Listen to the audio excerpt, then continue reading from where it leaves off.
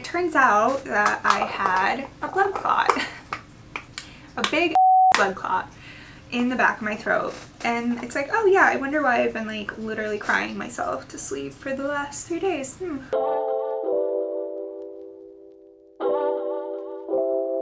Hello. I actually really only have probably like 20-ish minutes to get ready.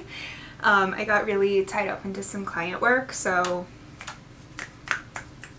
let's do this. Sunscreen obviously is a must. It's really sunny today and we are rejoicing for that. Living in Michigan, the winters, oh my god, like you'll go for weeks without seeing the sun and it's like you forget that you're human. I was telling my boyfriend this morning, like, wow, it makes me feel like a different person. It's crazy, crazy, crazy. A lot has happened. Got my tonsils removed on the 18th, literally exactly 2 weeks ago as I'm filming this. My voice may sound a little bit funny. I can't tell if it actually does or if it's just in my head or if it's actually literally in my head because my ears are messed up. The healing process has been crazy, but I'm finally on the up and up. So like, I did have to go to the emergency room for some complications that I was having over the weekend, and that was really scary because the surgery is actually like has a moderate risk as an adult. I think they said like if you're over 15, like it's one of the hardest surgeries to have as an adult. So you know, been dealing with that. I think I'm very optimistic, so going into it I wasn't like super concerned. I need to move my mirror over here so I can like look at myself and still look at you guys. Going into it, like everyone warned me. They were like, take the full 2 weeks off work, like you're gonna need it. I was like, yeah, okay. Thinking I'm like freaking superhuman or something. Mentally I was like, I give myself like a good 5 days of like misery. Like yeah, it's gonna be an intense recovery, but for those 5 days, like I'll be out of office and then I'll be, you know, back at it. Might be a little tired, might be a little slower because I could be in pain, but you know, I'm gonna be fine. In fact, it was not fine. The recovery was so intense and my pain was so bad that I ran out of the pain meds that I was supposed to have. I guess this is just going to be immediately a story time because I'm also going to get tattooed later, so you guys are going to come with me. But anyway, for literally 3 days, because it was this back and forth with my doctor, because it's like really hard to get a refill or like, you know, more of my pain meds because they're narcotics and there's like all these laws about prescribing them and blah blah blah. So for 3 whole days, and then when my pharmacy finally got the prescription, they were out of it, so they had to order it and it was like a whole mess. So 3 whole days I was without pain med, like the good pain meds that I needed. I literally just cried for 3 days, like cried myself to sleep. It was so painful. And come to find out, a few days later, after I finally did get the pain meds, I had to go to the emergency room because I was having really scary bleeding. I was told if you are bleeding from your mouth or throat, like you need to go to the emergency room right away. Like do not question it, just go because it can be fatal. So of course I am freaking the f out because my boyfriend, who would be like my, you know, main person, he's been my main caregiver through all of this, he had just got his wisdom teeth taken out the day before.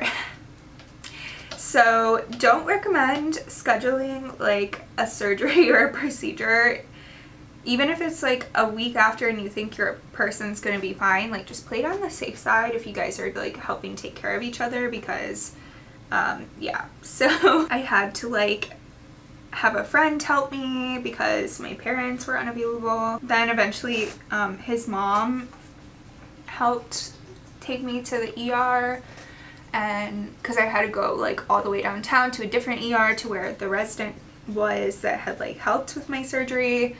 It was like a whole thing, and it turns out that I had a blood clot, a big blood clot in the back of my throat. And it's like, oh yeah, I wonder why I've been like literally crying myself to sleep for the last 3 days.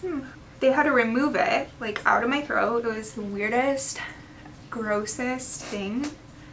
ever, and I almost passed out. It was so disgusting and felt so weird, but they got rid of it. That was the last day I had to take the intense pain meds because I did a total 180, like a total 180. Who would have guessed that when you get a blood clot removed, it will change your life?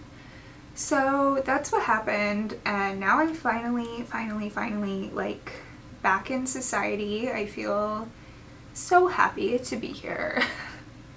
So relieved. I don't even know what I'm doing with my makeup today, guys. I'm kind of winging it. I just need to hurry the fuck up. So I've been finally like taking client meetings yesterday, and I did a group coaching call. Like, I'm back in the saddle and things are doing well. I still am like on moderate pain meds, but it's just like Tylenol and Motrin that I'm going back and forth with. But my doctor did advise me to stop the Motrin yesterday for the purpose of going to my tattoo appointment. I guess it has something to do with your blood and like bleeding and stuff. That is where we're at with our lives. It is so crazy though, because for the last 2 weeks, like, I haven't obviously worked out or gone to the gym, and I'm not allowed to lift anything heavy for another week still, which I am not gonna chance that shit because of what happened already. And like, I wasn't even doing anything. They just said, oh yeah, like you could have been unlucky. Like, they don't even know the cause of it really, but that's scary. Like, I don't want that to happen again. So yeah, so that is my life, and that is what has been going on. I feel so disconnected really from my life and like from my body. I have been, you know, obviously just like consuming a lot of content. I haven't been able to create things. And yesterday I did like a full face of makeup for the first time in what feels like forever.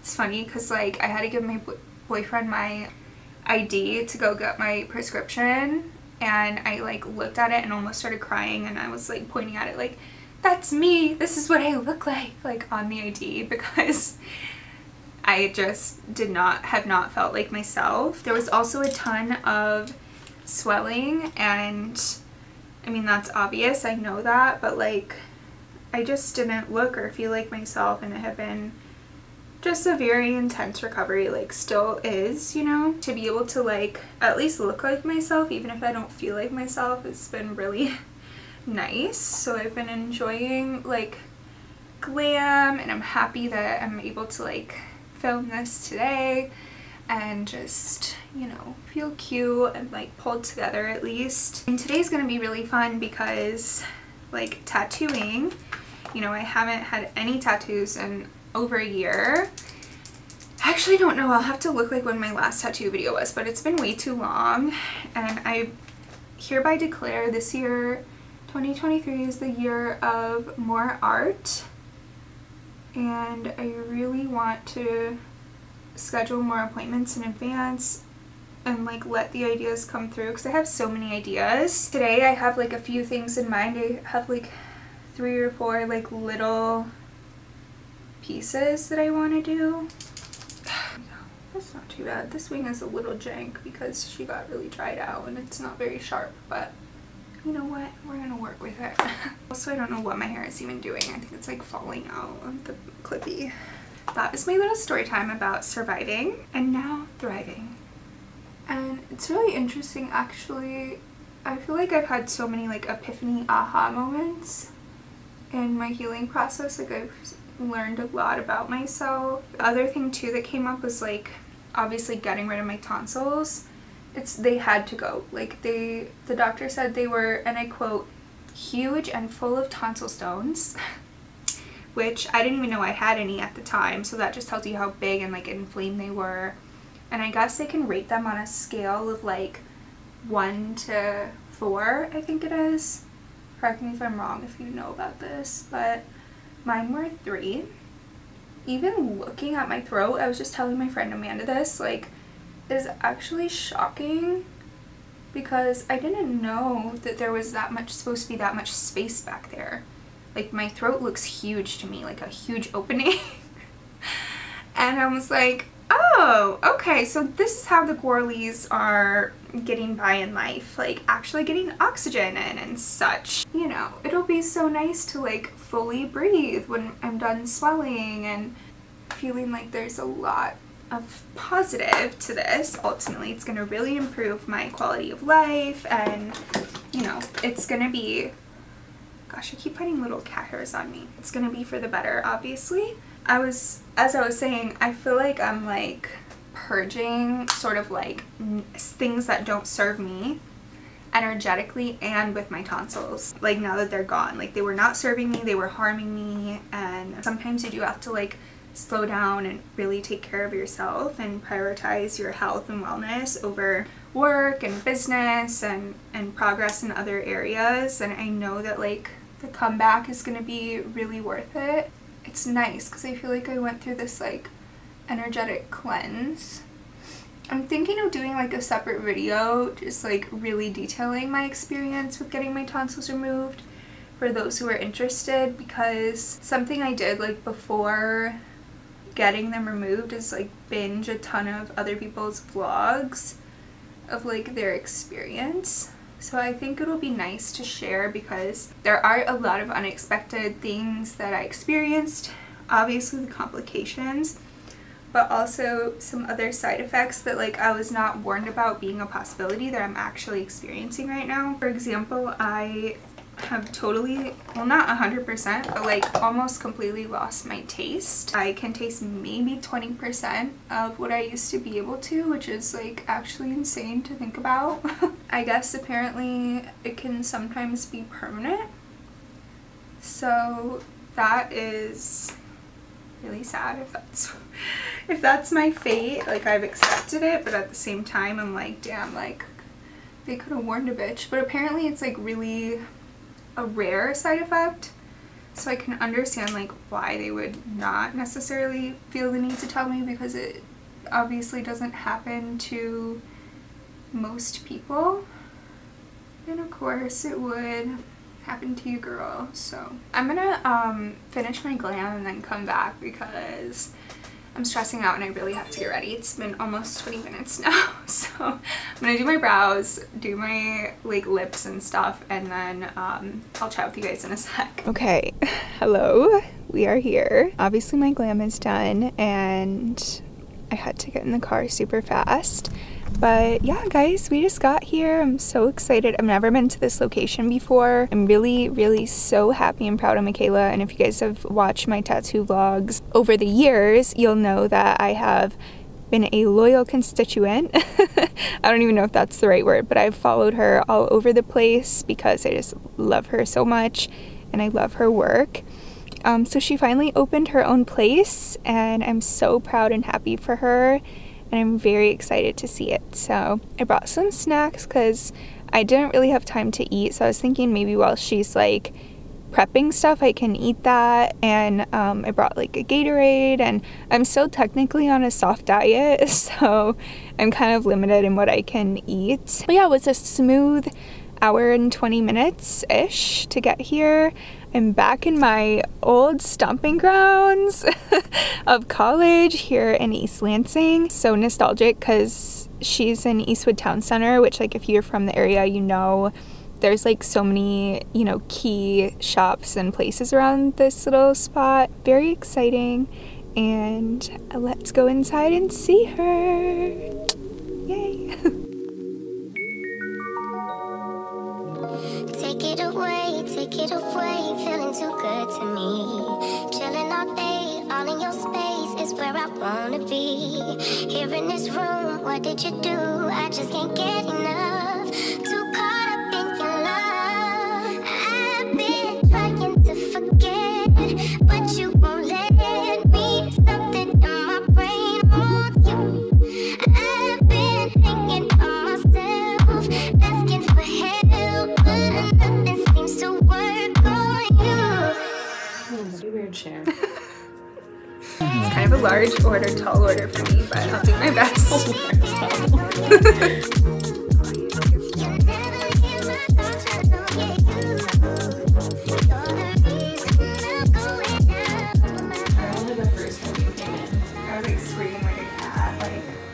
You're like, don't think I'm weird. I will not think you're weird. I know this hurts. But I was like, she's not coming back for anymore. I don't know. I don't have my question. Oh, that's fine. I was back when that cut didn't feel great. I think you can do it. Yeah. Especially because it's such a short day. Trying to forget, but you won't let me. Something in my brain holds you. I've been thinking about myself, asking for help, but nothing seems to work on you. Yeah. You always make me feel like, oh yeah, you never leave my thoughts alone, yeah, you. You're the reason I'm going down my mind. I just can't stop thinking about you. You always make me feel like, oh yeah, you never leave my thoughts alone, yeah, you. You're the reason I'm going down my mind. I just can't stop thinking about you. Here it First, comes. you're gonna clip all of your hair. Yes. So I'm committed. So even if I say I don't care, I just want it to say 19, say no share. Yes. You cannot We're do gonna that. start with the 7. Oh, yeah. Lucky number 7. Lay flat on your back and just turn your head totally to the side.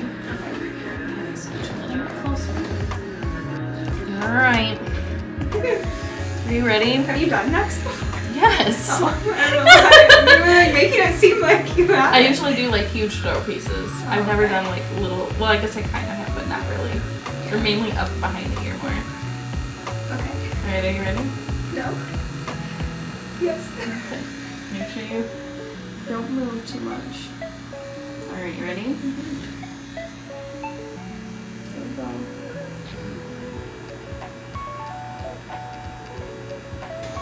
Sorry about that. No?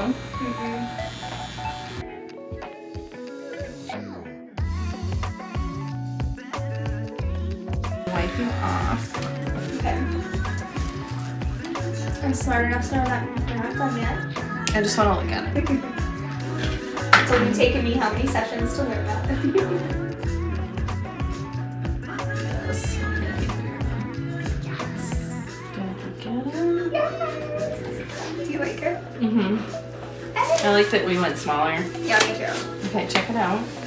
Oh my gosh, the moment of truth. Stop. It's so cute. Oh my god, it's exactly what I wanted. Like cry tears of joy, except they won't because I have no tears left of my life, but it's literally so pretty.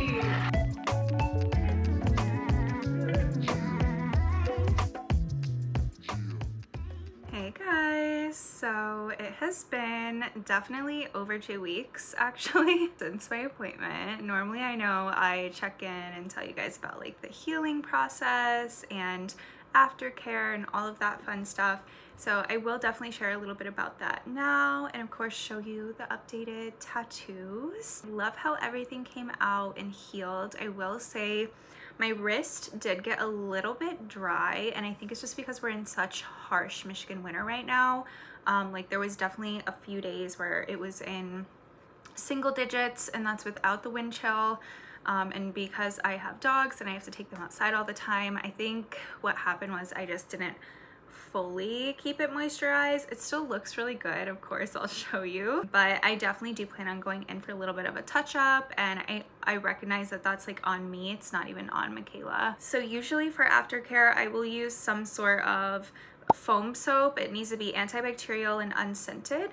So I'll put a picture up here of the type that I like to use, and then I also use hustle butter, and it's just something I've used ever since I've started getting tattoos. Michaela has recommended it to me and I love it for aftercare. So again, here's a photo of that as well, and you can get this on Amazon, you can get it at Ulta, although I do think Ulta might upcharge for it like a smidge.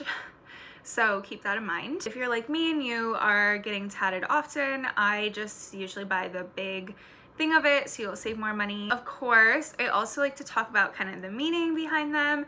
So 1111 is just a really special angel number to me and it holds a lot of different meanings. So, you know, everything can mean something different to every other person. Here is the 1111. It's probably backwards, I'm guessing, for you guys. Sorry about that, but I am filming this last part on my phone because my camera is charging from a different video. But here is the lucky heart. I think it turned out so cute too. It had some things to do with lucky girl syndrome, but that kind of came on at the end. But I had just had this in my mind, like lucky in the shape of a heart. I don't know, it just kind of came to me. I really like how it turned out. I think it's very cute. It's very like pop art girly vibes. And then of course my birth year back here. It actually I think is the most meaningful of all of them, arguably, or maybe depending on the day, because I mean that's the year that my soul chose to come back to this earth. I don't know how much you guys believe in like past lives or reincarnation, or just sort of like the soul's journey, right? But no matter what, I think the year that you're born is really special, and I love the fact that I decided to get it on my neck because I think that's something kind of anarchist in terms of, you know, being a woman. Like so often we have been told this idea that like we have an expiration date. Like when I was growing up, it was like if you turn 30, like your life was over, and now like thankfully I think that's changing a lot. But even still to this day, I think a lot of times like outside, you know, influences of society will try to push women this narrative that like after 40 like you're might as well be dried up and dead, you know. And it's like it couldn't be farther from the truth. Like women are magical beings, and we can exist and evolve and flourish and create in all stages of life.